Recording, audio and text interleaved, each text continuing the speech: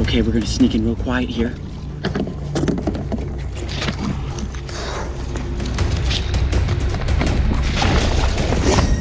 Took a bite. I got a lot of blood coming out of my hand right now.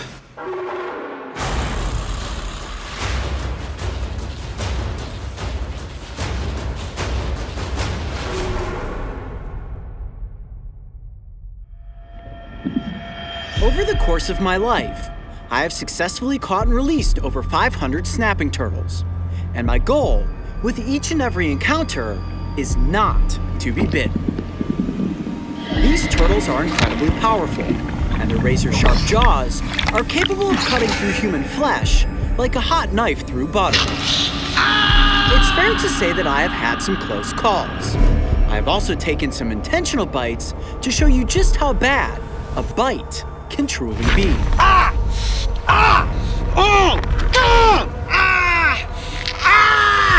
Oh, he's ripping the side of my hand. Oh my gosh. And as we are all aware, there have also been some pretty painful and gruesome unintentional bites. No matter how careful you are, or how experienced you may be, accidents in the heat of action do occasionally happen. Get ready to witness the worst snapping turtle bite I have ever taken. Oh, if you are squeamish, I will warn you now, there will be blood. Okay, got another turtle right around me. Okay, trying not to get bitten by another turtle. I got a turtle underneath me right now. Hold on. Huge turtle underneath my foot, huge turtle in hand.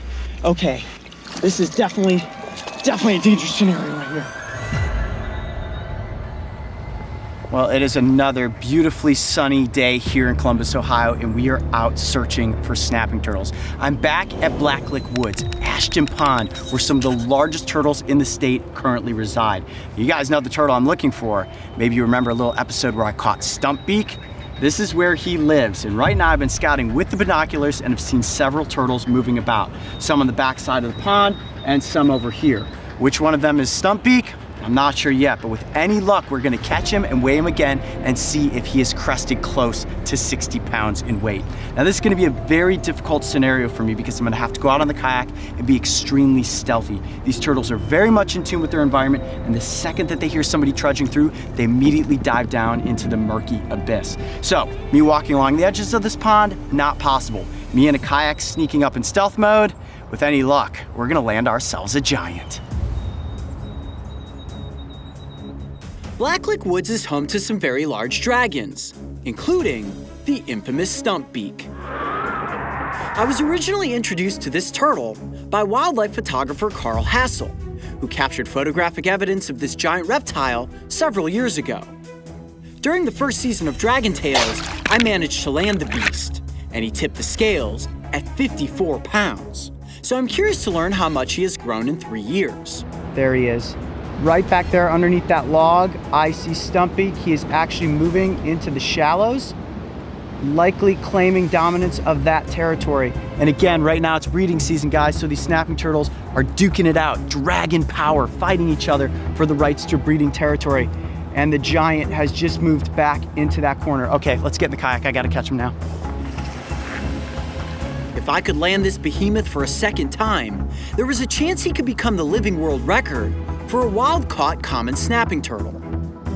The record currently hails at 76.5 pounds and dates back to the year 1988. Could this turtle, who we all know as Stumpbeak, have gained 23 pounds in 3 years? Look at how massive this turtle is. Only a successful catch would tell. I'm halfway through the pond right now. I could just see the carapace breached on the other side of that log. Okay, we're gonna sneak in real quiet here.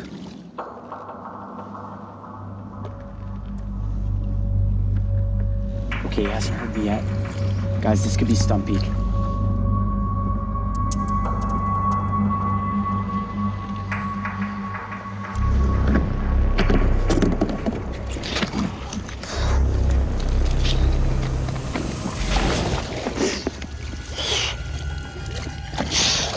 There he is! There he is!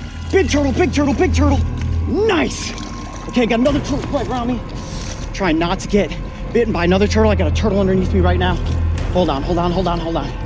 Huge turtle underneath my foot, huge turtle in hand. Okay, this is definitely a dangerous scenario right here. Got him! I see that. Or one, and there goes my boat. Not good. I have another huge turtle underneath my foot as well. Double dragon scenario here, part 2. Hold on.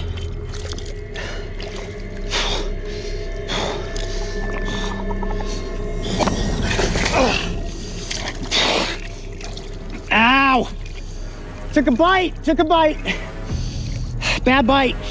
Wrong end of the turtle. Hold on. All right, gonna need some assistance. We'll go around.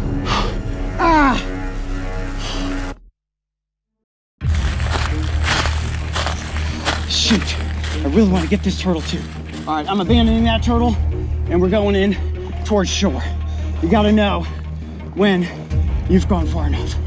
Okay. You're right. Wow, that is a giant right there. Man, I got a lot of blood coming out of my hand right now. Turtle took off the top of my finger. Most dangerous thing you can ever do is reach your finger down into the water after a turtle. All right, this is gonna need some first aid. We're gonna bring this turtle around and get him up close. We got ourselves a giant here. Yeah, I'm good. That's a big turtle. Unfortunately, it is not Stumpbeak. It's just another one of the giants that lives here at Ashton Pond. Oh boy. It may have been Stumpbeak underwater. I reached down, tried to get myself into a double dragon scenario, and it took the top of my finger off. As you can see, it is just the tip hanging on. Okay, let's get up there, let's get my finger wrapped, and let's get the rest of this scene. Woo! Man, I lost my boat. Woo. Well, I literally jumped into the middle of a snapping turtle fight. 2 giants battling it out. I didn't realize there were 2 there until I was up on top of the log and jumped in, and this was the first one I could grab.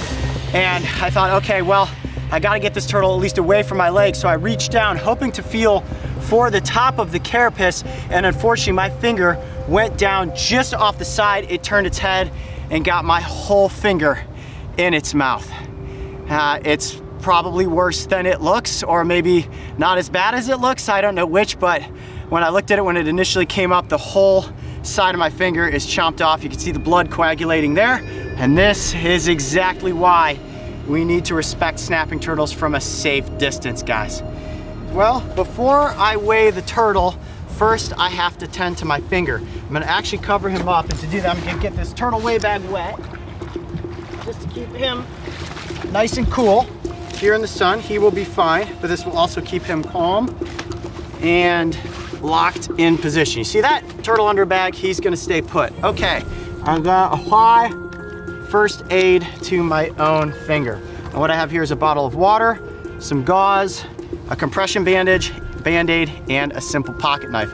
What I wanna do is just temporarily get pressure on this, stop the bleeding so that we can finish the presentation and get the weight of this turtle. Like I said, I have not caught this turtle before, so getting its weight is very important. All right, makeshift blood clot right there. And now we can continue on with the presentation of this scene.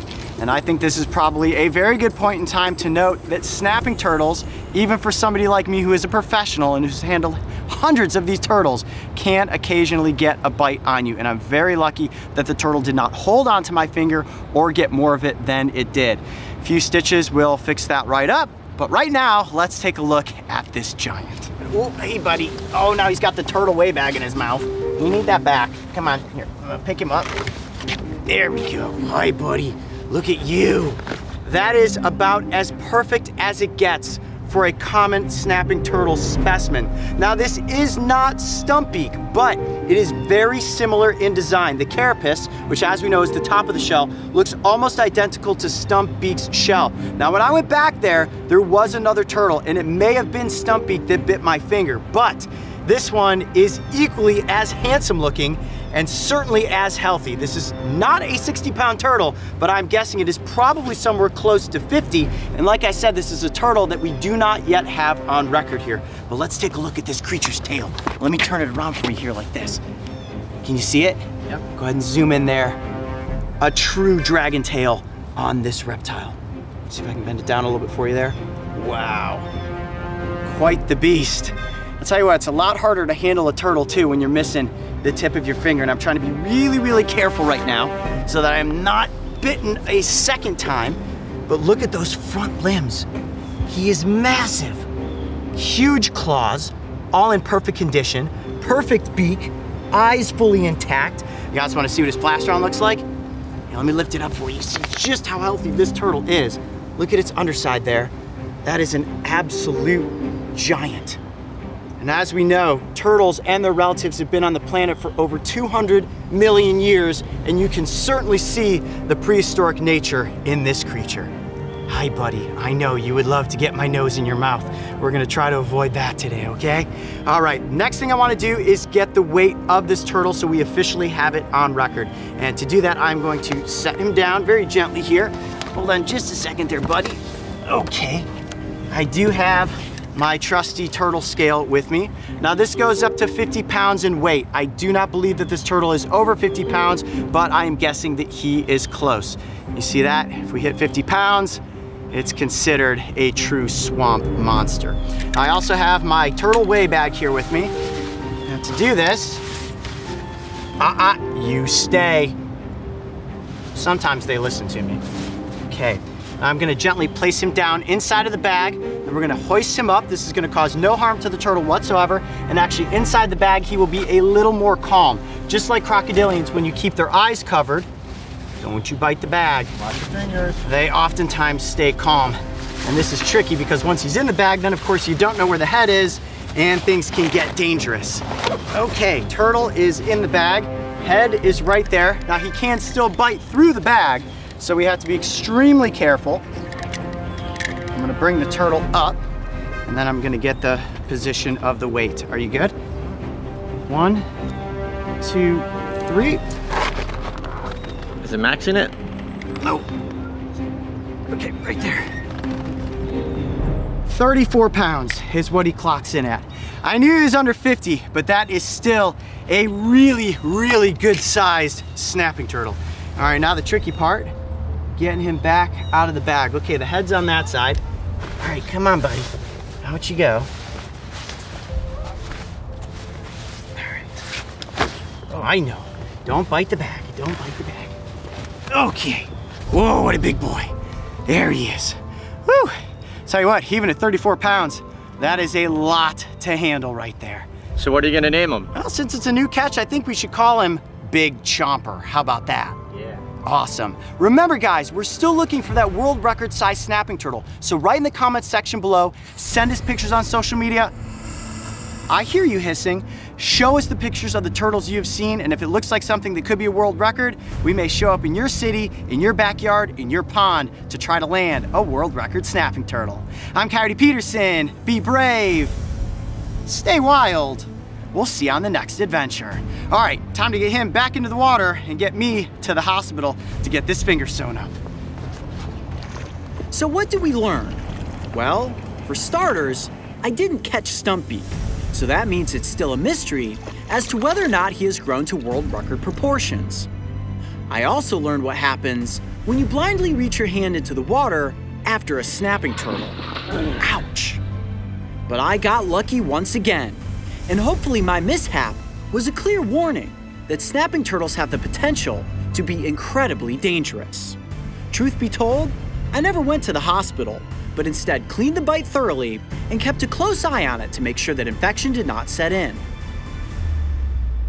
This was certainly one painful mistake, but in the end, I love turtles, even if they do occasionally try to bite my fingers off.